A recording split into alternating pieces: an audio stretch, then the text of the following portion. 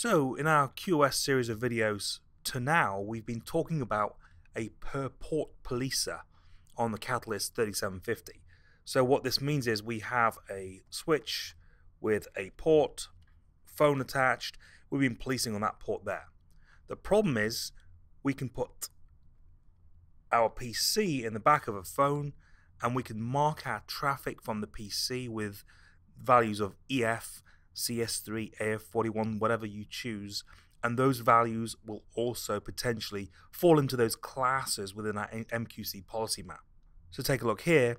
Here's our per port policer. We've got it on the phone port supplied over here, but our classification is just matching on the DHCP value. That doesn't mean to say the DHCP value, this traffic is coming from the actual phone. It could be coming from the attached PC in the PC port, and we've got a problem at that point in time because we're policing to a value of 90.5, and any excess traffic, we're going to drop it, and hence this is very risky because if we do have any traffic emerging from the PC with a value of EF, expedited forwarding, 46, to remind you, okay, we could potentially be dropping our RTP packets coming from the actual physical phone itself. So this is risky, it's not granular enough if you like, and this is a problem. We've got per vlan policer. That means we've got a bunch of phones, let's say we've got 2 phones, we're policing the aggregate of all those devices. So let's just assume we've got 100k for each phone, we could police to 200k. Well, there's a problem there in the sense that we could potentially have 200k coming from this phone, this device here, and 0 from there. Ideally, we want it to be 100k from each device, okay, but when we're doing per VLAN policing, we don't have that level of granularity, and also when we come to add more devices, we have to continuously update our policer. The number of devices is going to be dynamic, and our policed value is statically defined. That's a problem, that's no good. So whenever we're policing a specific phone, each individual phone to a value, 100k for example, signaling to 32k, video to 5 meg. Whenever we are policing, we want to be using a per port per VLAN policer, and that's what the remainder of this video is going to be discussing. So with our per port per VLAN policer, we've got a hierarchical policy map. We're going to start off with the parent policy, and so this is the policer phones over here. We've got 3 classes. We've got class voice, which is incoming traffic with value of EF. We've got signaling inside there. We've got video, and we've got our default, which is our access group. Remember, the documentation specifies that class default, that one that's built into iOS, okay, the policy is not enforced on a 3750, which is why I've got an access list with permit IP any all traffic, and we've got this class matching on the access group, and that's our default class. We'll be writing everything to 0. Okay, on my platform, the 3560, as I specified in the previous video, it works for me, but on the documentation, the 3750X platform, they specify that the policy within the class default is not enforced. That's why I've gone in and done this incremental bit of work here for that default class. Okay, so we've got 4 classes. Now in each class, remember, this is the incoming traffic. These DHCP values are the incoming traffic from the physical device attached, our IP phone. So with using that value to classify the different types of traffic, we have to have some set action. Remember, it's best not to trust hardware limitations, hardware problems there. So it's best to set the DHCP values. It feels like it's redundant, but it's not. It's very important that we do actually go in and set the value. For example, voice. It's coming in with EF. We're classifying on it. Well, why on earth should I set it to EF? It already is EF. Well, think of it as an implied set DHCP 0 existing in iOS within the MQC. So we do have to have some set action. It will actually complain. iOS will complain if you try to apply this with no action whatsoever. We have to do something. Okay, so we've got our set values, and we're setting voice to 46, video to 34, signaling to 24. Everything else is 0. Within each class, we have a policer. I'm going to clear up the ink at this point in time, make things a little tidier. So we've got this policer. So I've matched on voice, EF, I'm setting EF, and then I'm invoking a policer. And this is what I mean by the hierarchical policy map. We're having a policy map called within a policy map. And what we're doing in this child policy is we are classifying on phone ports. So phone ports down here is our interfaces where phones are connected. Okay, so we've got phone ports as a class in there, and we're policing to 93K or whatever the value we've chosen is. So 93K is a good estimate for G711, G722 call. Bursts, we've dealt with this in another video. Go with the minimum value, that's 8,000 bytes. We'll talk about that separately. And the exceed action here is drop. Okay, so what have we done? What we've done is we've got one policy, we're classifying our incoming voice RTP traffic, and we're setting the DSCP. Then we're invoking another child policy. So the previous policy is called the parent policy. In the child policy, we're going on each and every port. So there's multiple instances of this policer going to be running. We're policing on this interface as well as that interface. And we're applying a policer. We're policing one G711, G722 call. Any excess traffic is going to be dropped. We're doing something very similar for the signaling class.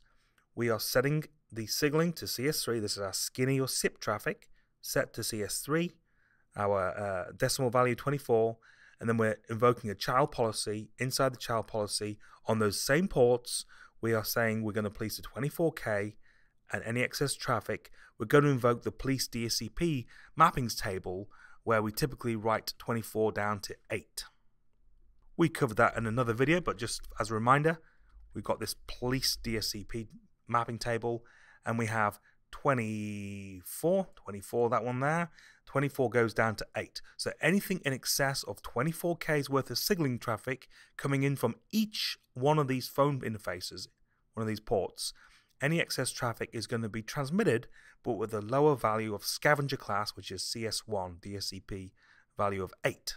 And the same thing for video, 34, that goes to 8 as well. We've changed those mapping tables as well. So we're doing something similar there on video traffic. We're setting AF41. We're invoking a child policy where we are going to be policing to 5. That shouldn't be gig. That should be meg. Let me just change that from G to M, which is one of the cool things you can do now. You don't have to put the zeros in. So strictly speaking, I could have put K there and K there.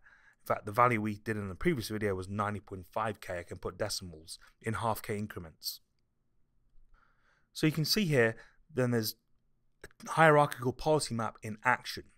Now, in order for these interfaces to be using the policy, this hierarchical policy that we're applying on the SVI down here, okay, so we're applying the parent policy within the VLAN interface. In order for that to actually take effect, we must go to those individual ports to which the phones are connected and instruct them that we're not going to be processing any MLS QoS commands inside the interface, but rather we're going to be using the SVI. So we have this command MLS QoS VLAN based. So what we've achieved here is very similar to what we had in the per port policer, in the sense that we have a policer taking place, but this is only going to be applied for traffic on the voice VLAN. That's the critical thing here. Okay, so we have to have a policer applied in the child policy. We can't apply policers in the parent policy. So this is why we've got this hierarchical policy map in action there. This is why we can't just simply go inside here and put a policer in. We want to do it per port. So they're the ports specified down here in the bottom right hand side of the page. Okay, and we're doing it in a child policy. So we're doing it on the SVI. So it's not as if we're policing the aggregate to 93K for video, or 90.5K. There's multiple instances of this policer running. So each port defined inside the match input interface down here is being policed to that value. So it's per port in the sense that we've defined the ports down there per VLAN. It's only running on the voice VLAN. So we don't have any policing taking place for traffic on the data VLAN. So that PC port connected, PC in the back of the phone, is not going to be policed. We can have a separate policer on the data VLAN, the access VLAN. That's absolutely fine, but that's a separate policer. That's not going to be occupying room of this police value down here that we have. So here's one of the interfaces to which the phone is connected right now, and I've got the MLS QoS VLAN base command configured. And so if I did try and apply anything else in this interface, so let's just try putting in MLS QoS trust costs, it just won't accept it. It's saying it's VLAN based. Anything you're going to be doing inside of here is not going to be applied. So if I have a policy map test, and then I go to the interface and I do a service policy input test, it won't accept the policy map. It's saying you've already got policy map applied. We're running VLAN based. So let's just take a look at the SVI right now. And we've got service policy input police phones. And if I modify the value there, if I modify anything inside the policy map, so let's just say we're modifying it.